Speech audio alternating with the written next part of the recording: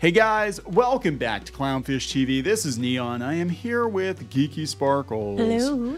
And we're going to talk about the MCU possibly getting a soft reset. It appears that they have to fix it. It's a creative retooling. It's not a soft reset. It's a soft reset. They're like, nah, they're just going to retool what they already have. No. Because they put the tool in retooling. No. This is a soft reboot. They basically screwed up Phase 4 and Phase 5 so much that they're going to have to reboot the MCU. It's going to be a soft reboot, and they'll probably have some story reason for it. I can almost guarantee it. And, you know, with Secret Wars coming up, that's a great excuse to just be like, yeah, let's just reset the whole thing. Yeah. You know? Well, apparently they were going to make some changes anyway because of Jonathan Major's situation. Oh, yeah. A bunch of things which we're going to talk about. So let's talk about this. Before we get to it any further, please subscribe for more pop culture news, views, and rants, guys. You get woohoo if you do. Woohoo! This is coming from the Hollywood Reporter. You covered it on piratesandprincesses.net. Yeah, this morning. Today, that they're going to do a creative retool. That's what they're calling it.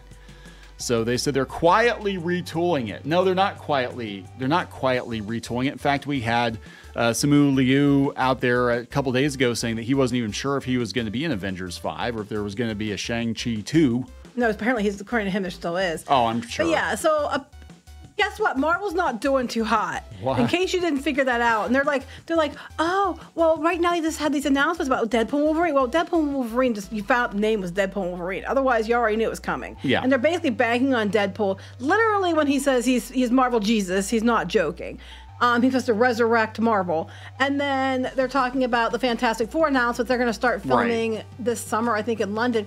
But they brought somebody in to polish the script, and that's what they're doing. They're returning, like they're cutting back the number of stuff. Yes. They're giving the power back to showrunners or writers, and instead of having multiple directors and crap on these shows and things, they're trying to. They're bringing people in that have won awards or are vetted in some way to take over instead of just handing it to somebody because they're there and they're the right identifier that day. Yeah. I'm sorry. It's the truth. Is what it is.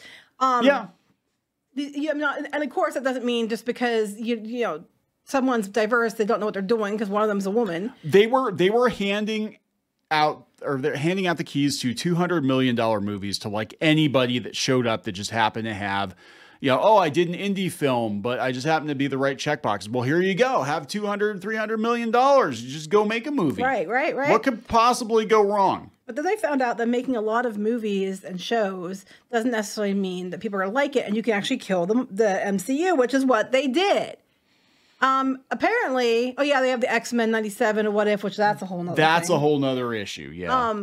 Apparently, the whole thing, like, one of the reasons they're retooling stuff is because they were going to use the Avengers was going to be the Kang Dynasty. Yes. Well, according to this article and their insiders, Disney's probably going to remove Kang completely or walk back the role significantly. They're probably going to change the name for Avengers 5. And they were already starting to do this before Jonathan Majors got in trouble, according to their sources, because no one went to Quantumania. No, he's not a big enough threat. I mean, Kang is a threat in the comics version. But the way that they've handled him in the MCU, he's just like some rando. You know, he's not a big threat. You know, he really isn't. Compared to Thanos, he's nothing. Galactus would be a bigger threat, which I could see them doing something with Galactus now that they have the Fantastic Four, but I don't know. Well, Thunderbolts is basically, you know, Suicide Squad. Yeah, pretty much. Is what they're doing with that.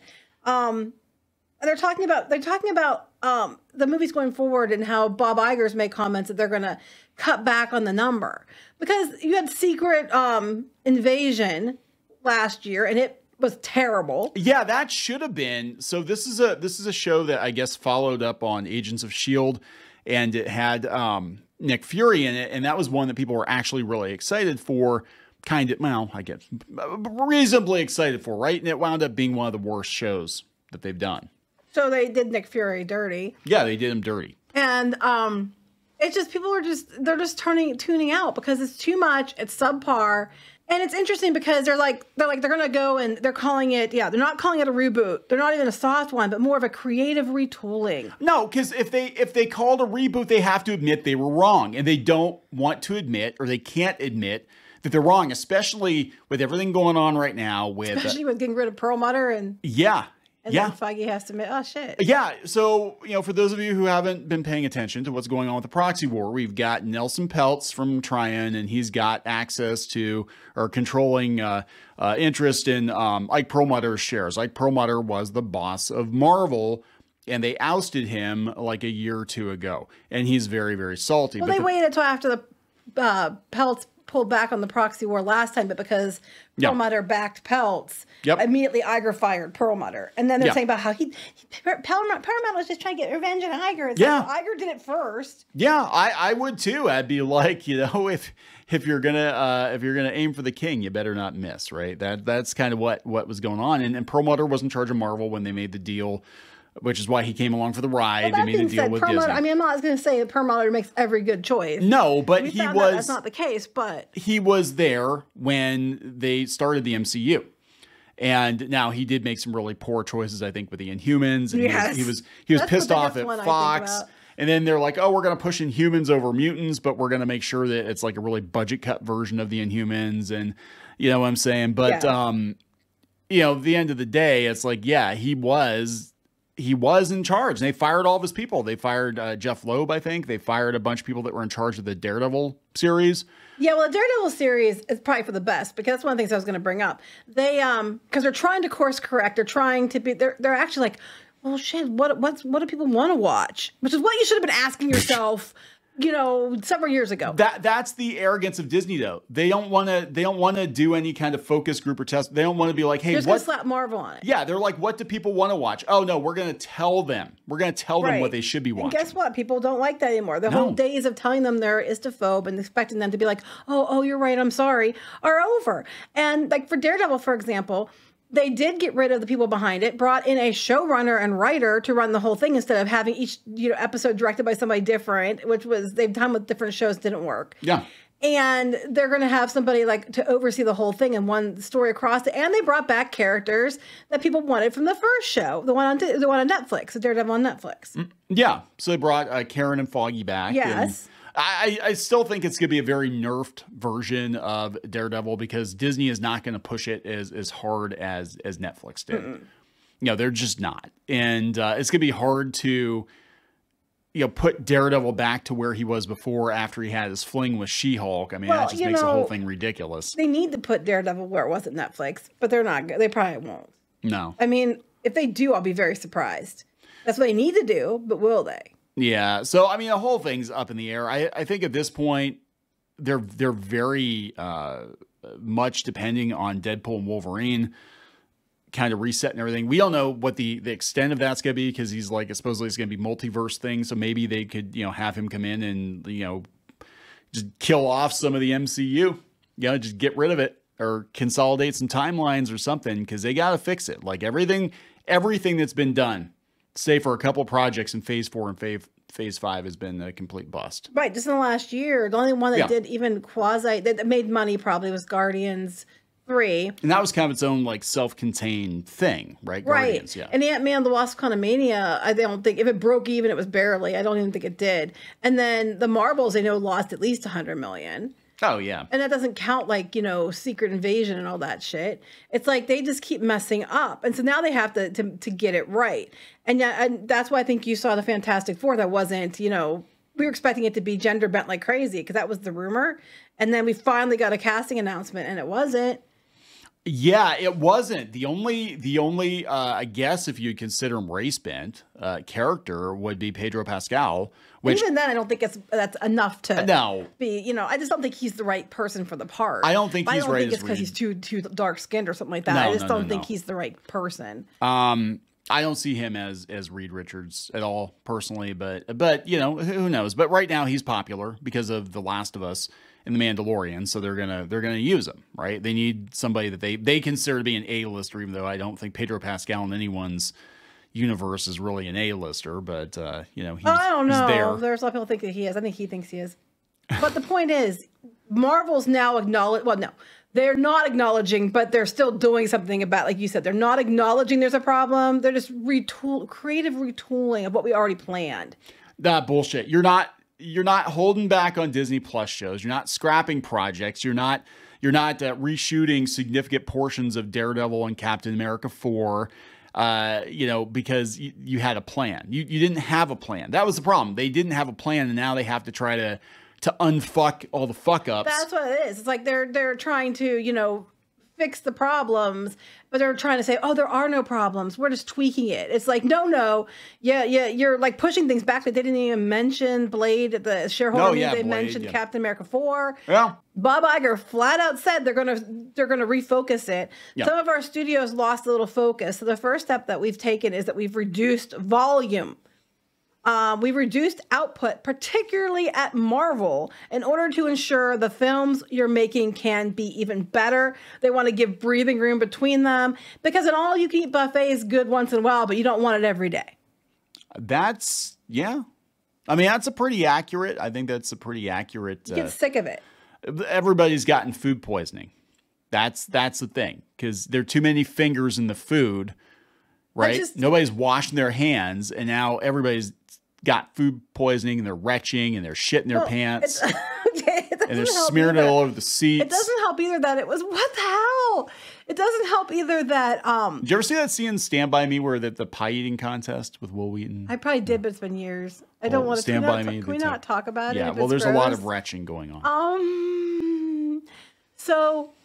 It's kind of like, you know, there's a buffet, like you went to a burger buffet and you wanted, everybody's loving this burger buffet and they want more and more of the burger buffet.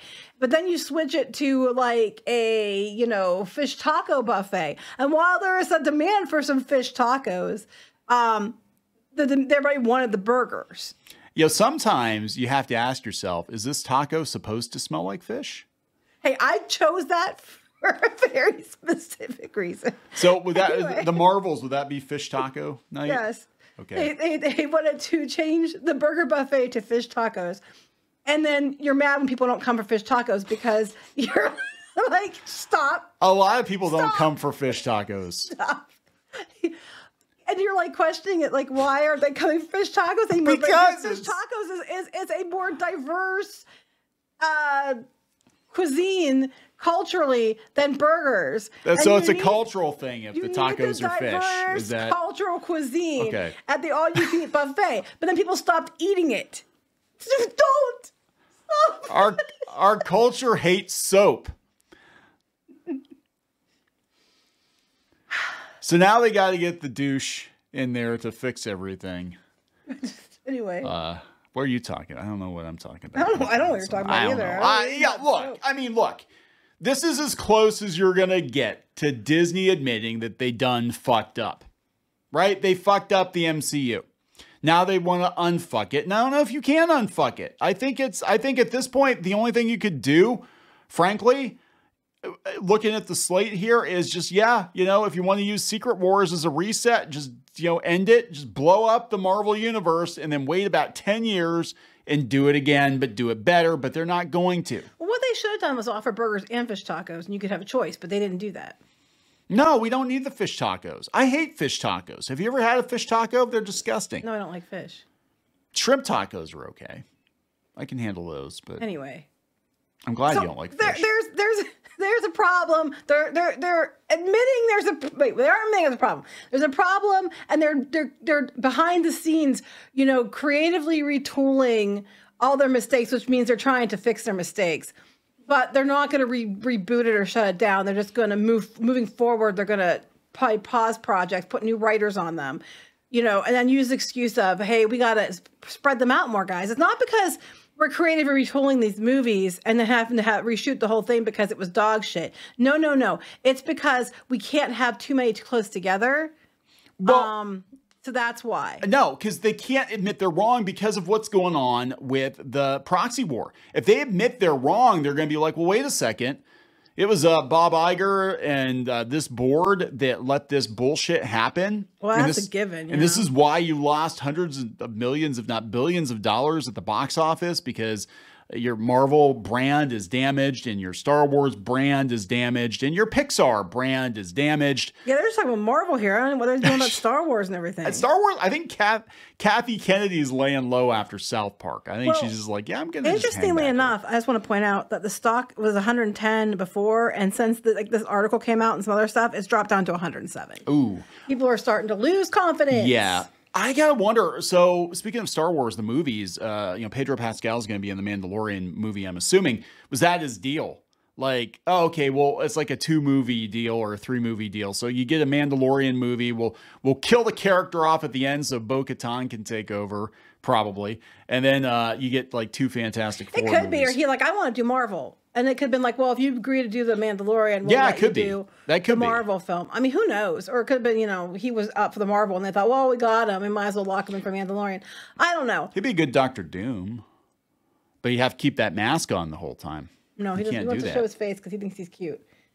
They did like a lie detector on him if he thought he was a heartthrob, and he said no, and it said that's a lie. And I was like, well, he looks like a 70s porn star. I don't think he's cute. I mean, and that doesn't mean he's a bad actor. I just don't find him attractive in any way. I think he's an okay actor. I know he runs the mouth and stuff. Some people don't like him, his politics, whatever. I personally think he's an okay actor. I don't think he's great, but he's okay. I just don't get the whole like he's so cute thing. I just don't get it. I definitely don't.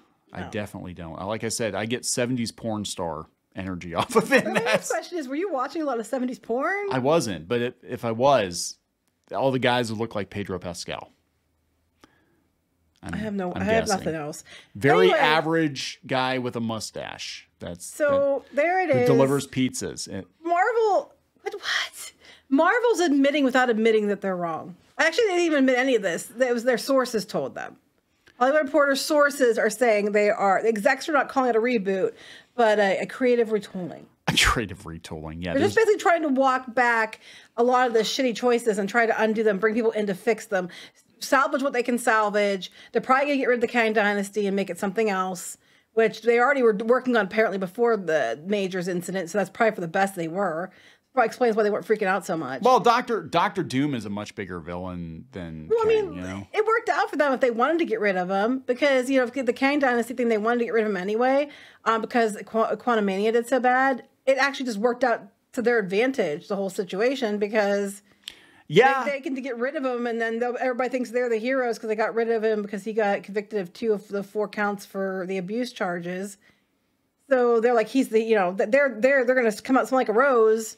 Oh, yeah, they're going to be like, oh, yeah, Kang sucks all the way around. Even though they were going to get rid of the black guy character to begin with. Well, you can't do this. So that's the thing. That's kind of a sticky situation, right? Well, you can now, I think. You couldn't. Oh, no, you can, because now you have a reason to. But it wasn't like, oh, yeah, we tried him as Kang and it didn't work. But, I mean, you had other things you could do because he's a variant. You could have brought somebody else in to play It's like Kang, Splash Mountain. Like, they've been trying to change that thing to Princess and the Frog for years. Oh, and as soon as there was the unrest that summer, they used it as which is kind of shitty, but they used it as a way to like push it through and say, well, and everybody's like, oh yes, you're heroes, Disney, go you, and that's how I think they did with this. They were already, if this is true, they were already planning on changing it anyway. Yep. And then they just used the opportunity to be like, well, now we can just get rid of you and we have grounds and you can't do a thing.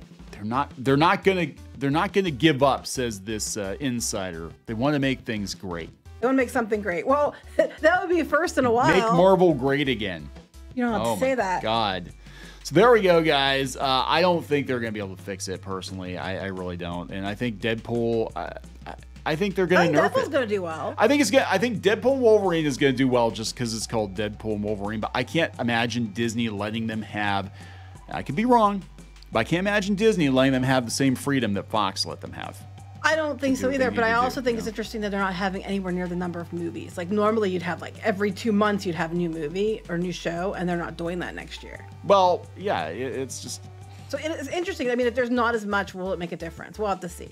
Measure twice, cut once. That's the rule. But make sure that you're using quality materials when you're building something instead of the not quality materials they've been using. The dollar store hammers from China. Make sure you go with burgers and not fish tacos. I'm just saying. There we go. All right, let's wrap this one up. Yes. Please subscribe. We'll talk later. Bye.